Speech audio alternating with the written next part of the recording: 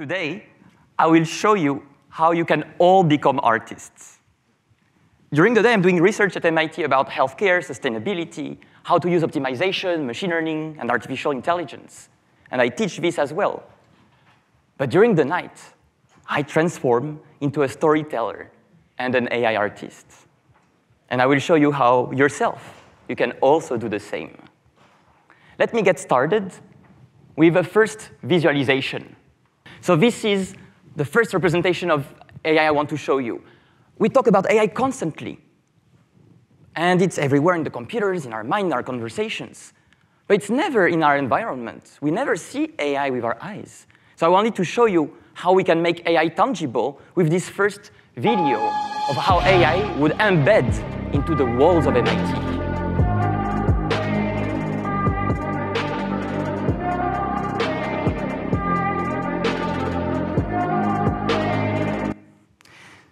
So how can we do this? I'm going to show you the whole process. My goal is to show you how we can co-create together and with AI some art that represents our community. So let's get started. I want to talk about the theme of imagination in action because it's beautiful. And I want to use different tools that are available. So I know, for instance, that I have the Midjourney model available that has very nice visuals. And you can see that the version 4 to the version 5 evolved, meaning you also need to know how to talk properly to the model and understand how they react to a given prompt. I also appreciate a lot the DALL-E model from OpenAI, and you can see that it has a very different style. At that point, this is your job to figure out which model you want to use, how to talk to the model properly. It turns out I really like the AI creations, and I think I discovered the color of imagination. And I find this to be extremely creative from the AI perspective, because this is the combination of thousands of images all together, and how people have created in the past imagination, how we represent this. And I really connect with this, because it feels imagination in my mind with all those colors and ideas forming all together. So let's get started with this. I want to put a few more words to react and see how different textures would embed with this same prompt. So I just add one word, and you can see galaxies, pollen, or even pure art. I really appreciated the pure art. So I selected one of my favorite images and decided to enlarge it, because so far it's just a square. So you can use the outpainting tool in DALL-E, for instance. And I went to this image with this overall creation that really feels like me imagining the world. But there is a problem. There is no hair. I have long hair. Fortunately, I can also use the model to refine the pixels and have something that represents who am I. But I want to go even a step further. I want to animate this. So there exist a lot of tools. It's about to knowing which tools are available. And just using a mobile app, I can now animate my image. So I went from a text, outpainted it, and now created a whole multimodal experience for you tonight. This is the first beauty of this artificial intelligence. It's available to all of us. But I want now to connect the art back to our community here. So far, it was just my own thinking of imagination in action. So I can use in the workflow ChatGPT, for instance. I want ChatGPT to help me craft a prompt. And I describe the situation, ask ChatGPT to formulate an immense prompt that is fantastic. And I just copy-paste it directly with no modification to Midjourney, and this is what I get. That's quite impressive. And I do the same thing with DALL-E. Again, extremely colorful, so many different elements everywhere. And now I want to keep building and putting some more personal touches. I prefer the DALL-E version, but I also prefer the style, the micro style of Midjourney. But I wish I could create this with Midjourney, but I don't know exactly how to do. Fortunately, there is the function describe in Midjourney. You can take an image, and Midjourney will tell you the prompts that could generate this same image. So this is sort of the reverse function of your image. And then I can generate one image for each and select the one I like the most. So you can learn how to talk to the model thanks to this function. And you can iterate and develop your own understanding and intuition of how do we talk to those AI models. I like the fourth one a lot because it has a lot of space for me to keep building up. And I like the different lights intertwined. And then I decided to just append a few more elements. Here we are here to talk about superpower. Let's see how the AI model visualizes superpower with this overall conference. Let's see also how imagination in action would be represented. And you can see this whole flow of imagination in the assembly. And you can also make some legacy to Frank Gehry and see how Frank Gehry would be and feeling in this state. I love Van Gogh, so I also wanted to see how Van Gogh would imagine our conversation today. And also wanted to see how they would collaborate together, Frank Gehry and Van Gogh.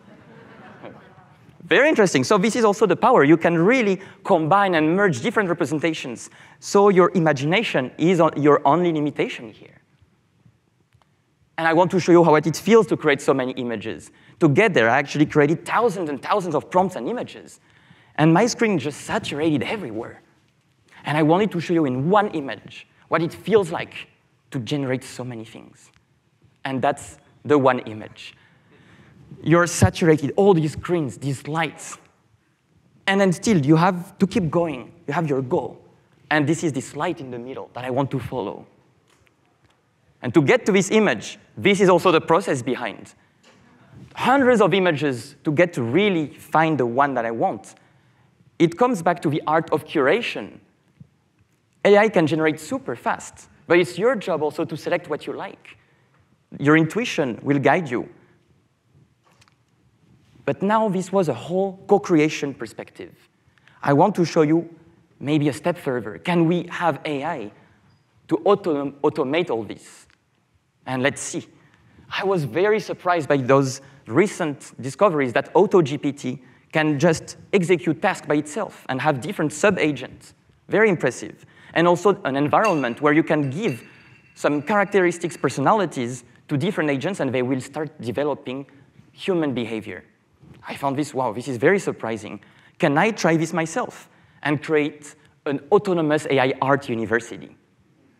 So I created an environment where all my agents had a different personality. There were students, professors, faculty, different random people coming. And I gave them personalities, different majors, and I gave them also homework.